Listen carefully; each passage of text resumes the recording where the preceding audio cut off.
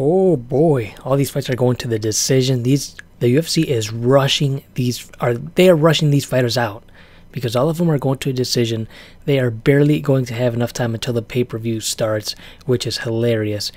And if the main event fights all go the distance, oh, that would be so funny if they lose the pay-per-view. That pay-per-view window. Anyway, this fight, whew. So Johny Hendricks missed weight, and he forfeited 20% of his purse to Sage Northcutt. That's what Joe Dumbass Rogan said in the weigh-in. I can imagine Sage's face. Huh? Oh, cool.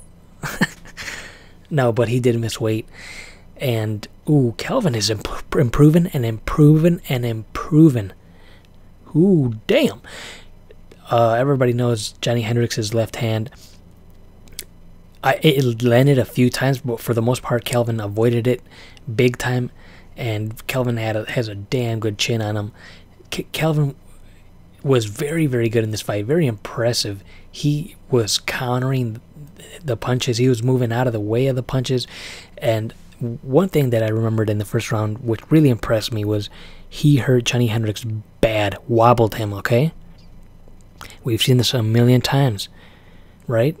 So then Johny Hendricks went up against the octagon. Usually when a fighter has another fighter wobbled, they rush him, right? And finish him off. Finish him, right? No. Kelvin was patient, moved around a little bit, and fucking Johny Hendricks unloaded a left hand. And that made the separation. But I mean, how many fighters have we seen hurt another fighter only to rush in and get knocked out? Because when they rush in, they drop their guard, and then boom, the fighter that's on Queeter Street lands a haymaker on the fighter who has his guard down. We've seen that a million times. Many fights come to mind when that fucking happens. That was a very mature move that Kelvin did. Very cool. But anyway, I gotta go because they're already gonna have these women come out and fight next because these people are rushing these fighters because they're all going the distance. But Kelvin wins, unanimous decision, gets a huge win over the former champ, which is sick.